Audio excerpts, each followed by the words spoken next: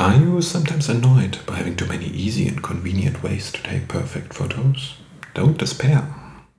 There are a lot of interesting do-it-yourself cameras around, 3D printed, plastic, cut from wood or paper, but basically all of them are analog.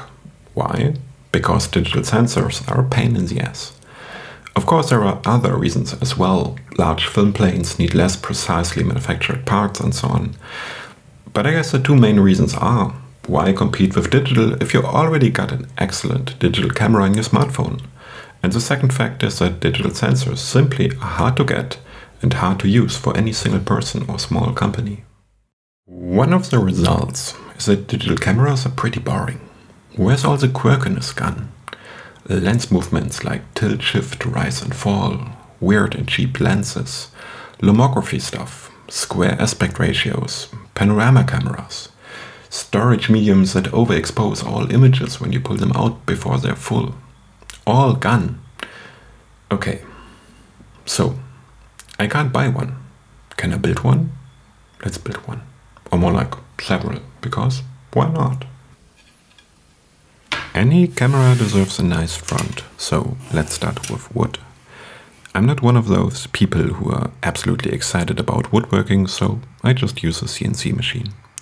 That's way more precise than my clumsy fingers will ever be, and it sometimes feels a bit magical. Because it looks quite nice, I'm using a combination of beeswax and linseed oil for finishing. I have no clue if that's the best way how to do that, but it smells funny. Everything else is plastic.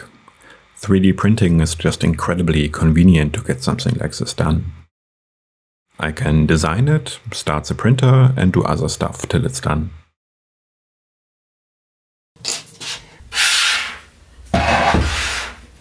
The whole camera is held together by melting threaded inserts into the plastic and screwing it together, plus a few strong magnets.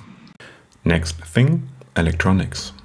On the bright side, a lot of complex stuff has become really accessible and easy to use.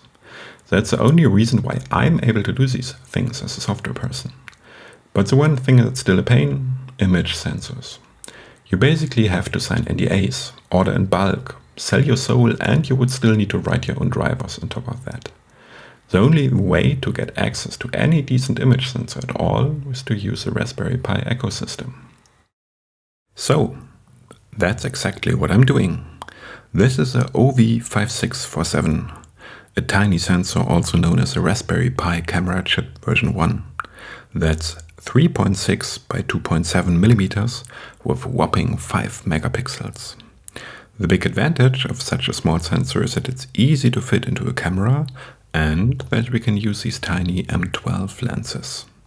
Usually you'll find these on security cameras or machine vision stuff. The aperture is fixed and they come with a 12mm screw thread. For focusing, you just screw it closer to the sensor or unscrew it.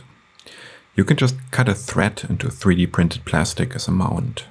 You never know the actual quality of the thing before you buy it. There are very few standards and basically it's just a lot of fun.